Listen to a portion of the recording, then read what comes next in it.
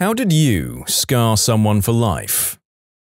My sister used to sleep with this giant stuffed dog that was probably 4 feet long. She'd put it on the right side of the bed and cover the dog with a blanket so it looked like a body pillow. Anyways, in 5th grade, I thought it would be funny to play a prank on my little sister. I took out the dog and I climbed into her bed and covered myself with the blanket where the stuffed dog usually was while she went to talk to my mum. My sister comes back and climbs into bed to sleep while I'm laying in the bed with her without her knowing. It's dark in the room. I lay there in silence for maybe about 3 minutes when I finally go, "Hey." She literally screamed at the top of her lungs and ran out of her room so fast that she knocked over everything along the way to my mum's room. It was probably one of the funniest moments of my life. However, I did scar my sister so badly that to this day, and she's 20 now, before she climbs into bed, she always removes the blanket to check if anything is underneath. Needless to say, she almost had a panic attack watching The Grudge. You guys know the scene I'm talking about. So, what have the rest of you done that scarred someone for life? I just learned this month that one of my 3 sisters is afraid of vampires. I had accidentally tripped the breakers in the house one night while my parents were out, and I was watching them. I was 12 and my sisters all gathered in the back room, the only one that still had power. I saw this as an opportunity and targeted the youngest, who was 6. I told her that I'd cut off the power intentionally and that I was a vampire. I told her that I intended to eat her, and as I did this, I suddenly leaned in close and bared my teeth. All 3 of my sisters screamed, and the elder 2 fled the room, each out of opposite doors. The youngest, abandoned, instantly burst into tears and grabbed the nearest weapon, a serious pair of scissors off a side table. As she lunged, screaming at my chest, I saw the fear and determination in her face, and I ran. I passed up my other 2 sisters on the way out and locked myself in one of the bathrooms. I screamed my confession of the joke immediately and begged my other sisters to calm her down. I learned that apparently the single light in the room had managed to shine red across my eyes at just the right moment and throw terrifying shadows across my face. Oddly enough, it was actually the second youngest that was scarred by this, refusing to watch a vampire movie to this day. I never threatened the youngest again. I went over to my friend's house. Right when I walked in, I could hear him doing the dishes. I walked by the kitchen and his back was to me, so I walked into the kitchen and just stood behind him. Like a foot behind him. I honestly have no idea how he couldn't have at least sensed me there. Then I just stood there smiling, waiting for him to turn around. After about a minute, he finally turned around and did one of those no-sound screams where he just inhaled loudly for about 5 seconds. He was also, thankfully, just washing his last spoon and not his last knife, because he spun the spoon around in his hand to stabbing position. It was honestly close to the hardest I've ever laughed. What got me was the silent scream and the look of absolute horror on his face. He says he still gets a little edgy when he's alone in the house washing dishes, or when he thinks he's alone. Well, I feel like this is as far as you should take this one, because your friend is now going to absolutely shank you if you are ever found to be standing behind him again.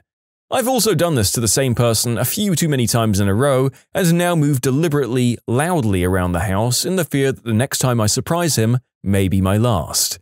Best of luck to you. This one happened to me. My older cousin once told me that when you flush the toilet, a monster will come out, and the only way to be safe is to enter another room before the flushing noise stops, because the doorway is a barrier. Even long after I stopped believing it, I kept doing this out of habit. Flushing the toilet still gives me a sense of impending danger and a desire to leave the room really quickly. When I was 6, my parents took me to the Natural History Museum that featured a dinosaur exhibit with a T-Rex that would move its head and roar. In my mind, the sound of the toilet flushing was very similar to that of a T-Rex roaring. So clearly flushing the toilet would alert a T-Rex in the area, and it would come running over to eat me. From then on, I would make sure I was all done, pants buttoned up, door open, hands washed before flushing the toilet, and then I'd run the frick out and slam the door behind me. It only applied to our second-floor bathroom though, because the window in that room was the perfect height for a T-Rex's head to take a peek inside. Any other toilet was fine to flush, so I only got the urge at my parents' house to look out the window to check for random dinosaurs gallivanting around. I threw the frisbee for my dog and she kicked up a stick that stabbed her belly while running for it. She's deathly afraid of frisbees now. One day, when I was about 5, my dad brought home a pack of gummy bears that he got at work. He shared them with me, of course, but I kept playing with them. The way they reformed themselves after being crushed was oddly amusing until he told me that when you eat them, they'll reform in your stomach and climb out of your throat. Then he leaned in and whispered, "And they're gonna remember who did that to them." I still can't eat those darn things. My brother and I shared a room growing up. I'm a side sleeper, so I'd always be facing his bed as I drifted off to sweet slumber. Somehow, as my eyes slowly opened and closed, he could time it perfectly that I would close my eyes, open them, and behold, there he was at the foot of my bed. I still have trouble falling asleep, and we don't even share a room anymore. So I used to share a room with my sister when we were about 7. So one day before bedtime, I decided to draw a dog on the ceiling. Yeah, I was a little brat, and I justified it to my sister with, it'd be the first thing I'd see when I wake up, and then my day would be great. The cartoon dog turned out so great that my sister begged me to draw her one. I agreed and started drawing, but it wasn't a dog. It was a scary mother-frickin' onion man. It looked like a melting onion face. I don't know why I drew it. It really messed her up. She had nightmares about him, and my parents moved her out to a different room. In short, I drew a scary onion man above my sister's bed. She refuses to buy me Christmas presents to this very day. I should clarify that it was about 14 years ago and it's long since been painted over. As I remember, it looked exactly like a grumpy, rotting onion face. Just imagine an onion face, then imagine it decomposed and grumpy. My brother still flinches every time a butterfly flies by because I told him they were poisonous. He's almost 18 now. I waited for my dog to come through the dog door, and when I saw him on his merry way, I stuck my head out of it and screamed, "Boo!" He's never used that dog door again. Damn me, now I have to let him out all the time. My brother came into the bathroom when I was having a bath at about 4 years of age. He asked if I'd like to hear a story and then proceeded to tell me a horrifying story about monsters. As he neared the end of the story, he turned off the light switch and said, "If you put 1 foot out of the bath, the monsters'll get you." He shut the door, leaving me alone in the pitch-black bathroom. The water got colder and colder, but I didn't move a muscle. Mum found me there about 3 hours later, scared stiff and crying. Screw everything about baths. I had an awesome Labrador growing up. The nicest, friendliest, happiest dog I've ever known. We were at my aunt's house when he was about 2, and he saw a horse for the first time. He went to investigate and was carefully smelling the horse through the fence, bringing his nose up to meet the horses. When his metal choke collar touched the electric fence, he yelped and ran and turned into a trembling, slobbering mess anytime he saw a horse for the rest of his life. I did not expect this many stories about people traumatizing their poor doggos when I began writing this script for the video. They're delicate animals and apparently very prone to learning way too much from their mistakes. Poor poochies. I hope your gentle souls were soothed by the eating of many treats. When I was in 6th grade, we were studying surface tension. I thought it was really fascinating and started asking my teacher all kinds of questions. I guess my eagerness was annoying because when I asked Mrs. Vance why soap would break the surface tension of water and how it worked, she rolled her eyes at me. "You know, Susan, if you'd start washing your hands after you go to the bathroom, you wouldn't have to worry about things like that." The class laughed at me and teased me for weeks. That one moment completely changed the way that I did school. Instead of asking questions in class, I remained pretty silent unless forced to talk, and I started memorizing textbooks to avoid feeling that way in class ever again.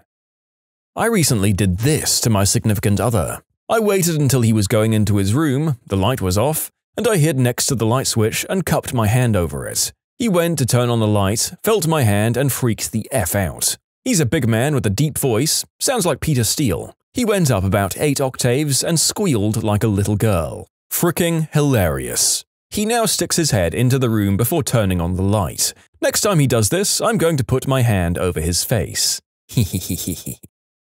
My older brother loves to stay up late and play video games in our basement. One night we had a scary movie marathon with the lights off. When we were done, I pretended to go upstairs and hid behind our sofa. After about 10 minutes of playing games, I whisper, "Do you want to play a game?" I have never seen him move that fast in his life. He still refuses to play video games late at night 6 years later.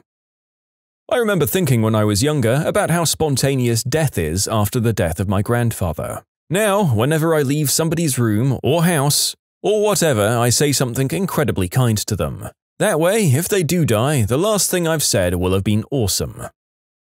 From the time when I was about 3, my big brother told me all sorts of bugs and earwigs would get inside my ears while I slept, and they'd eat my brain. He went into horrible details of how they'd reach my eyes and slowly eat them, and it would be the most painful experience of my life. I sleep with a blanket over my head at all times and wake up in the morning to check my ears the very first thing.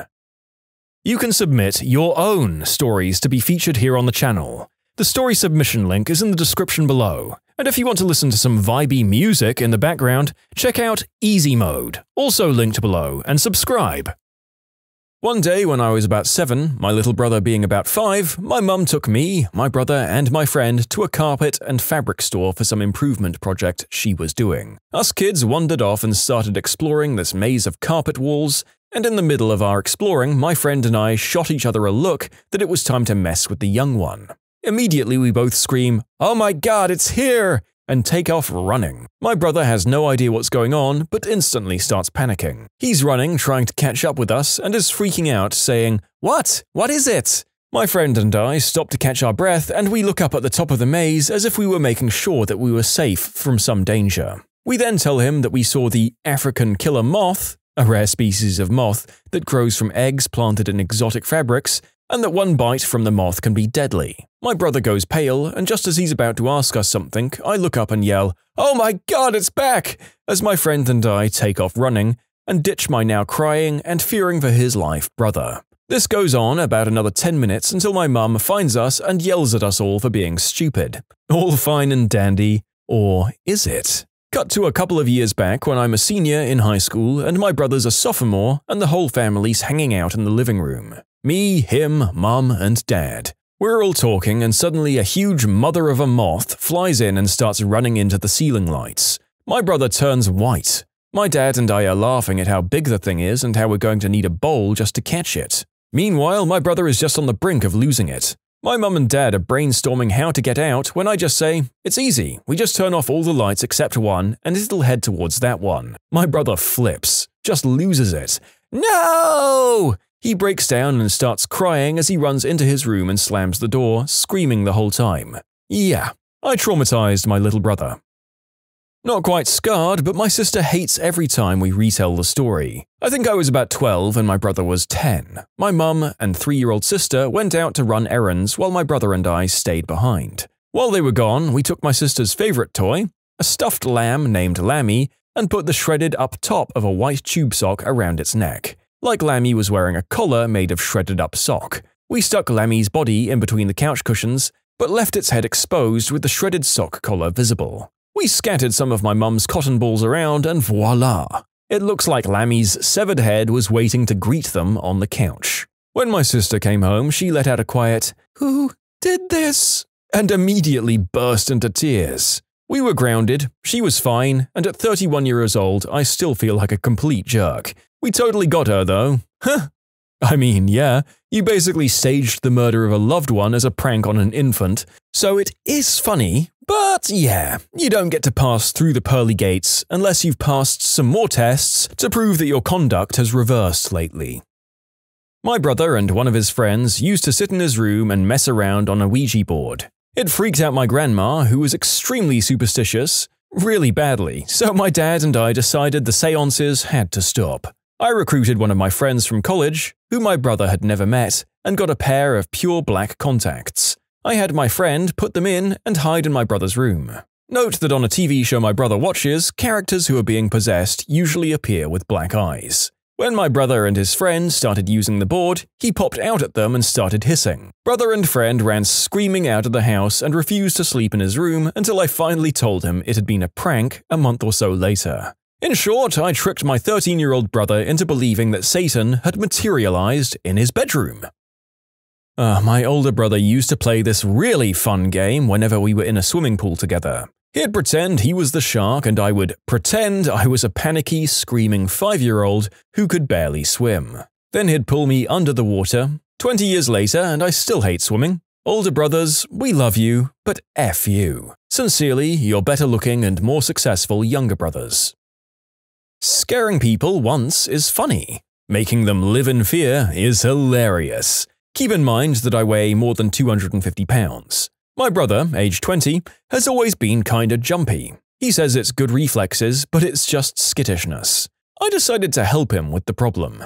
Over the past 2 years, I've hidden in virtually every nook and corner of our house. In closets, under furniture, inside cabinets. Places a big old fatty like myself should not be able to fit. Every time he thinks he's found all the hiding spots, I find a new one. I've hidden under and even in his bed only to jump out and scare him crapless. He lives in a world of paranoia when he gets home. At night when he reads in bed, at regular intervals he gets up and checks around the room with a flashlight to make sure that I'm not there hiding in the darkness. He even checks the closet multiple times a night to make sure I somehow didn't sneak into it when he closed his eyes just for a second. All of this is leading up to my final hiding place. He doesn't know it yet, but I brought a mattress that I'm storing at a friend's house. Slowly I've been carving a me-shaped hole in it, and I'm going to replace his mattress with it, cover myself in a mattress topper, and the moment he lies down in bed, his mattress will get him.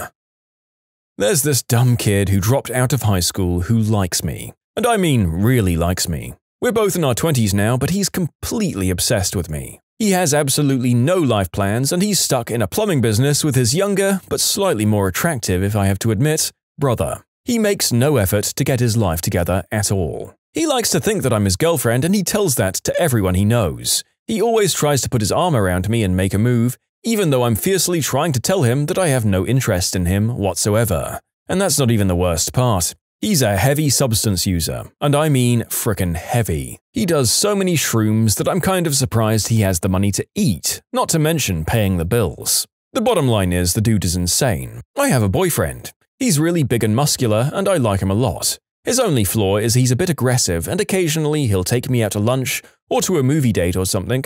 But God forbid the dumb kid finds out, because if he finds out, he sets out to find me. For some reason, he thinks that my boyfriend is trying to kill me secretly or something. I don't know what he thinks. But it would pretty much scar him for life if I told him this flat out, and that I don't want him, and that I already have a boyfriend and he's not kidnapping me. That's why I never tell him. He's messed up as it is already. I don't want to drive him to self-deletion. I just wish Mario would leave me alone, and I wish his moronic brother Luigi would stop helping him. When I was little, I had a blue bear, whose name was creatively Blue Bear. Well, Blue Bear did nothing to anyone, ever, primarily because he's an inanimate object. Parents were away, and of course my brothers torment me. It was winter and they told me he was cold, so they set him on fire. But then he was too hot, so they buried him in snow. Then he got too cold, so they cut his head off. Yeah, I don't get that logic either. He's fine though, my mum fixed him up and he's still sleeping with me at the ripe age of 25. Brothers are horrible creatures. I was an unplanned C-section. That counts as scarring someone for life, right? That's a very literal interpretation of our subject here, but actually your mother in all honesty probably didn't relish this memory either, so I'd say you probably fit the criteria. Well done. My brother is horrified of walking past beds. Because when he was 5, he was going to get some clothes from our mum's room. I heard him coming up the stairs, so I ran into my mum's room and hid under her bed. He came in and walked past the bed, and I grabbed his ankles and pulled him under the bed. He was horrified. Now he always checks under beds before walking near them, and he hops into bed because he's afraid he might get pulled under. I'm a horrible older sister.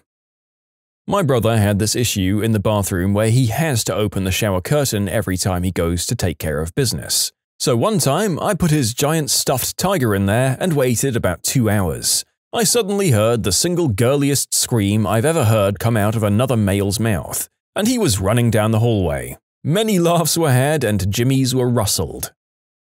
I was on Lucy in the Sky with Diamonds about 8 years ago, and my buddy's girlfriend kept asking if she could get my other hit over and over again, and I finally asked, "Have you ever tripped before?" She didn't.